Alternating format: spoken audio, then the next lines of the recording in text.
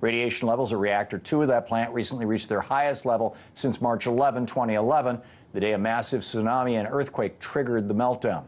The situation was so dangerous that Tepco, the company that owns the plant, couldn't even send a robot down to investigate. So how worried should we be by the news coming out of Fukushima right now? Joining me now is Kevin Kamps, radioactive waste watchdog at Beyond Nuclear. Kevin, welcome back to the program. Thanks a lot, Tom. Great to have you with us. So walk us through this. What's going on at Fukushima right now?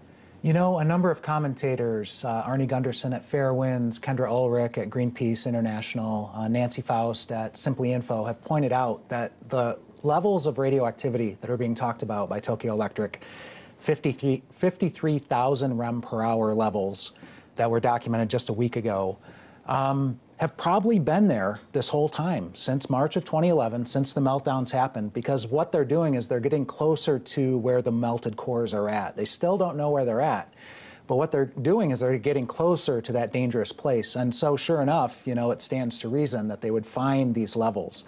And the way they found it this time was with a camera on a pole, shoved down a pipe or a tube, and they actually measured, they back figured that the electronic noise on the image was giving them that level. They haven't even gotten radiation monitors in there. And it's something we've talked about before, whether it's a robot or a radiation monitor or a camera. And just yesterday, they sent in a robot with a camera that they had to pull out quickly. And to my knowledge, it's the first time they've been able to get a robot out of there before it died. And so the gamma radiation levels will destroy electronics. And they used that phenomenon yesterday or a week ago with the camera to determine how high the radioactivity levels are. That's mind-boggling. Now, is this is at the unit 2? Unit number 2. Unit number 2. That's and that's the one that apparently has burned through the bottom of the tank and into the ground. Well, truth be told, probably units 1, units 2, and units 3 have all had reactor pressure vessel melt-throughs through the bottom. Tokyo Electric hems and haws about it. But the imagery coming out of Unit 2, these actual photographic images are showing, for example, a metal grate that has a great big, some reports are 2 meters wide hole melted through it. And granted, there's some devilish details to figure out. Is it a melt through? Was the damage caused some other way? But it all stands to reason that that was the melt through the bottom of the reactor pressure vessel. The big question is, where did the melting stop? It hit the floor, which is the containment structure. How far into the floor did it burn? And there's actually an exothermic reaction. When it hits concrete, it's going to be a self-feeding chemical reaction. And so what they've been doing for nearly 6 years now, it was a little rough at the beginning for sure, is they've been pouring 100 tons of cooling water per day on these melted cores to keep them cool enough that they don't reignite and burn deeper. And that's the big question. Have those melted cores burned all the way through the bottom of the containment and entered groundwater? That would be pretty bad.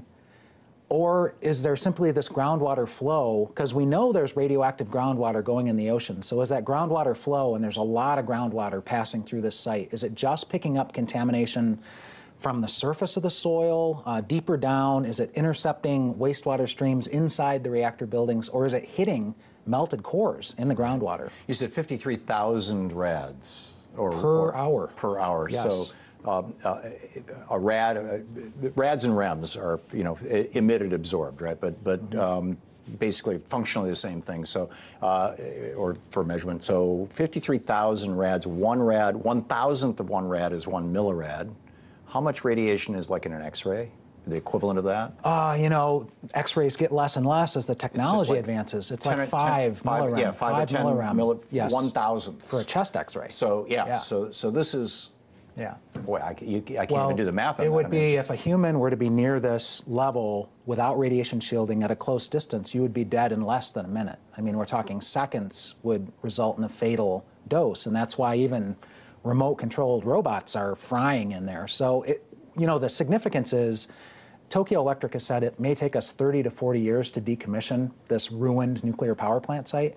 That may be wildly optimistic. It may take 100 years? Arnie Gunderson has been saying for a long time it'll take a century or more to decommission Fukushima. Wow, wow. And Chernobyl is another example of that kind of time frame. Yeah. A new study has come out saying that residents of Fukushima, the people who lived in the town near the power plant, were actually exposed to about 15% less radiation than originally believed.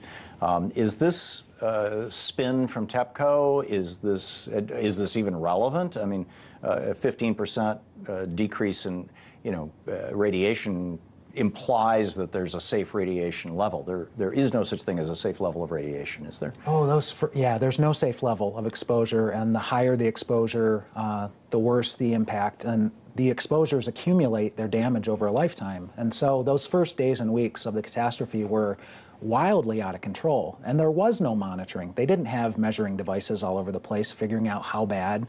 And in fact, a mayor of a local town, on his own initiative for lack of information from the federal government, the prefectural government, decided to evacuate his town to get out of this harmful situation. And they ended up evacuating right into the path of the worst releases and were outdoors in it. And he accused the government officials of murder for putting them in that position. And so I'm very distrustful of any statements coming out of Tokyo Electric that are positive. Right. To what extent does nuclear policy play a role in U.S.-Japanese relations? It's huge. There's an image that MSNBC, I believe, just put out because of this Abe visit, and I was kind of blown away by it. It showed President Eisenhower, this is in the 1950s, the father of George H.W. Bush, Senator Bush from Connecticut. Prescott Bush. Yep. And the Prime Minister of Japan at the time, who happened to be Abe's grandfather, golfing in Connecticut. Back then, and still now, the Liberal Democratic Party of Japan, one of its central planks is pro-nuclear power, and that was arrived at with heavy U.S. influence. It's a long story, but including Central Intelligence Agency influence back in the 1950s. And Abe, despite his mentor, Koizumi, being passionately anti-nuclear now, a complete reversal for Koizumi. Despite Abe's wife being anti-nuclear, Abe is sticking to the pro-nuclear plank, and you can bet that Trump is talking about nuclear power. Do they have the same problem in Japan that we have here of money in politics? I mean, is he doing that because the nuclear industry is funding his campaigns or his party, or is there an ideology behind it? I don't get it. It's a mix of both. The nuclear power industry lobby in Japan is very powerful. It always has been since the 1950s. And in fact, the Japanese parliament concluded that the root cause of the Fukushima catastrophe was collusion between regulatory agencies, the nuclear power industry, and elected officials like Abe. The thing is, though, we have as much collusion or more so here. I was just going to say, we have similar problems here. We had that situation, what, a year or two ago where the rivers were going up. What was the power station? It was the Missouri River. Oh, Fort Calhoun. Fort Calhoun, that's right. Where we were within a foot of one of our own nuclear power plants being flooded out and possibly losing their cooling and all that sort of thing. What about Donald Trump and nuclear power? Do we have any sense of where this administration is going? Well, we expect the worst and are geared up to fight against it. He seems to really like dirty, dangerous, and expensive, polluting energy industries, and nuclear is one of the worst. Well, they're profitable and they give a lot of money to politicians. Yes, and I'd say, Trump's rhetoric about for every new regulation, two have to come off the table. Well, applying that to the nuclear power industry is really frightening because right now, the regulations on the books are not being enforced. So if you're going to start removing nuclear safety regulations, radioactive waste safety regulations, and a real telling example is Trump's pick for energy secretary, former Texas Governor Rick Perry. One of Rick Perry's top campaign contributors, Harold Simmons, a Dallas billionaire, happened to own a radioactive waste dump in West Texas. And so guess what? I'm about to rush down to West Texas for hearings next week. The Nuclear Regulatory Commission is on the fast track to rubber stamp an operating license for a de facto permanent parking lot dump for high-level radioactive waste, over half of it in the entire country. Rick Perry's going to sign the contract as energy secretary that would cost taxpayers billions of dollars. This company is going to get rich. It's still owned by the family of his big donor who died a few years ago. And all the risks and all the liabilities are on the taxpayers. And It's a wonderful revolving door if you're into making a fortune on radioactive waste at public risk. This site is above the Oglala Aquifer, essential for drinking water and irrigation water for numerous states on the High Plains. Right through the center of America. That's mind-boggling. Kevin Kamps, it's always great to have you with us, Kevin. Thank you, Tim. Thank you so much.